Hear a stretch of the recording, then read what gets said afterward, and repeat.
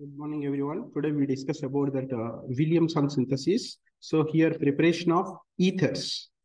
Preparation of ethers. So in this case, we are taking the first alkyl halide, which is treated with the sodium or potassium. In generally, we are taking sodium salts of alkoxide. Sodium salts of alkoxide. So here it is actually SN2 reaction. So here it is a loss of NaX. Loss of NaX, it forms ROR. Shall I write this is R dash so that it is R dash with NaX. This is a ether. Ether. So it is actually SN2 reaction favorable. Sometimes in entrance exam, they are asking the question, what is that alkyl halides R dash X reactivity order? So here reactivity order is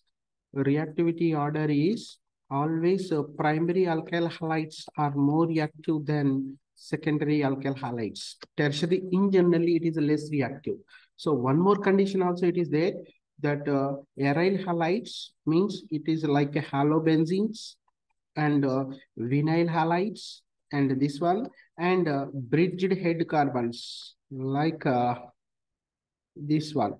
This type of the halides does not involving preparation of ethers from Williamson synthesis. Here, these are the no reaction because of here halogen lone pairs involving a resonance. It is not a single bond. It is like acting as a double bond. In this case, also same thing. So here it is a bridged head carbons. Does not involve in the SN2 reaction. So here one more example I have to check it out.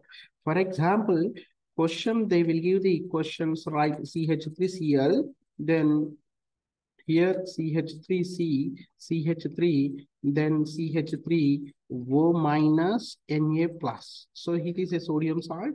So here loss of then CH3, then CH3, then CH3, OCH3 plus NaCl. For example, same question they will give.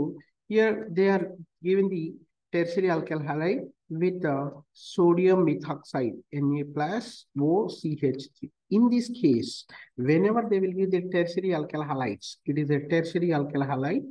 Whenever it is given the tertiary alkyl halide, it is acting as a strong base. So it does not involving SN2 reaction. It is actually elimination reaction. Elimination reaction because of here that is a bulk size of the alkyl halide. Whenever it is a bulk size of the alkyl halide are there, then loss of HCl, then CH3, then CH2 double bond, then this CH3. In this case, this is acting as a base. For example, they will give the question. Same question they will give in entrance exam like the Cl with CH3ONA. Then one more is CH3Cl plus then ONA. So here, which one is involving reaction? Which one is does not involving the reaction? In this case, it is tertiary. Here, no reaction. Whereas in this case, it is a primary. So here, loss of NaCl, then it forms OCH3. This is actually Williamson synthesis of preparation of ethers. For example, they will give a question how to prepare the anisole like OCH3. So they will give the two conditions. What are those two conditions? Which one is a favorable? Which one is a non-favorable? For example, the first question, sodium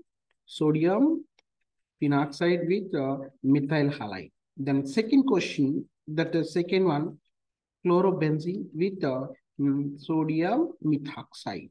So in this case, only one is possible, another one is not possible.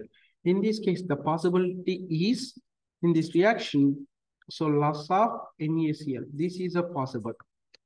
But whereas in this case, these are the involving resonance. So that here it is not favorable. This is a preparation of anisole.